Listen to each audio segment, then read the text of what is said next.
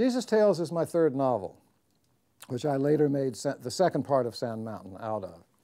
I had been very ill. I had left lobar pneumonia, was in the hospital for 18 days. When I got out, I was very weak. And I couldn't do anything. But I could get on the bus and go down to the New York Public Library and have them bring up things. And for some reason, I started having them bring up books of folklore, starting back in the 1850s when folklore first began to be collected. And I started looking for stories about folk tales about Jesus, because in a book that I found on the back porch at Yaddo, one of the many things Yaddo gave me, was a book of folk tales that an Italian scholar had put together. And among these folk tales, there were some outlandishly funny stories about Jesus and St. Peter. And the gist of them goes that St. Peter and Jesus and everybody are walking along, and a man comes running up and he says, please, I got to see the Lord, I've got to see Jesus. And Jesus says, what's the matter? And he says, well, it's my father, he's dying. And Jesus says, well, okay. He says, do you have a bread oven in your house where you make bread? Yes. He said, well, put your father in the bread oven and cook him for a little while and see what that does. The guy says, what? So he goes, and that's the end of him, and St. Peter looks at Jesus and says, well, that's right. Then they walk along, and pretty soon the guy comes running back, and he said, my father's wonderful. He's also, thank you, Lord, falls on his knee.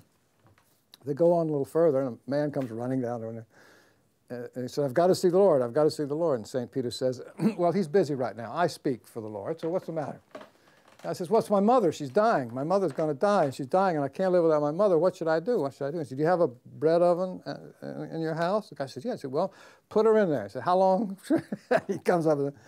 So the guy looks away, and he goes away. So pretty soon he comes back, and he's got a meat cleaver in his hand. He's going to kill St. Peter. He says, my mother, she's burned to a crisp. My mother was burned to a crisp. And it's about that time Jesus comes up and says, what's the trouble? And they tell him, and he says, well, how long, you know, I've forgotten now what he does. How long? Well, try this again. And the guy goes back, and the mother then turns into a beautiful young woman who chases him, and he comes around. And, you know, you get into stuff like that. These are folk tales. The people of the time could not read. There had to be something to explain why Mary and Joseph, why she was an immaculate virgin and had a baby. Well, in these stories, Joseph is 80, 90, and she's 14.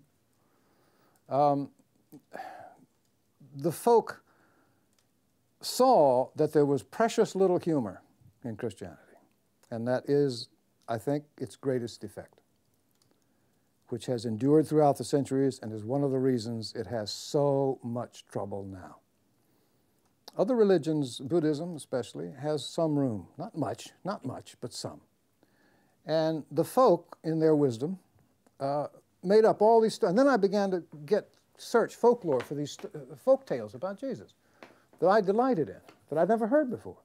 And I found a lot of them, and I made this book, Jesus Tales, and basically it's about St. Peter not understanding anything about Jesus at all, but being a loving, devoted disciple, and so on. And the book, I worked on that book, and I couldn't get it right. It was either too long, and it was stuffy and ponderous, or I'd cut it, and the little tales would fall apart. My friend Reynolds Price gave me some very good, he says, it's fine, you just need interior cuts. And I did that, and the book sort of got better, and North Point Press published it, and it did very well. A few people get very upset with the book, of course. Catholics love it because Jesus isn't some great thing against the wall. He's this guy. Born-again Christians can't stand it because their Jesus wouldn't do those things. He wouldn't be funny. He wouldn't make jokes like this. He wouldn't play prank. He plays tricks. He plays jokes on people. It's rough folk humor. If, you know, and there is, I mean, I'm no theologian, nor do I wish to be, but there is a kind of a theological point to it. If they say God became man, and one of the great virtues of men, as far as I'm concerned, is a sense of humor, then God would have had a sense of humor, no? Well, there's not very damn much humor in the Christian religion, and not very much in the Bible. Dim little things every now and then, but not much. You get very nervous when... Everybody gets extremely nervous about it because what they think of humor is being laughed at, you know, and the fact that the church could be laughed at.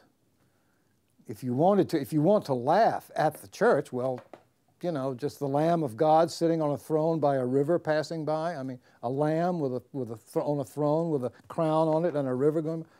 But when you think of the depth of feeling with which people sing that hymn, then it's not so foolish. Then it can be quite lovely. But it is funny. And as far as I know, I don't know of any other book about Jesus that's comic. So I'm very happy with that book.